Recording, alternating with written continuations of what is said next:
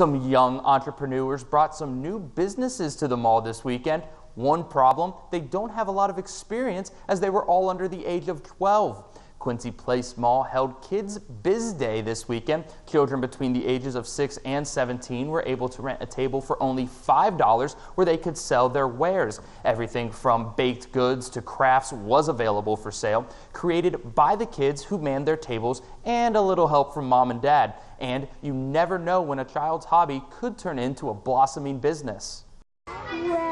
I get to make money, and I get to sell the bows that we made and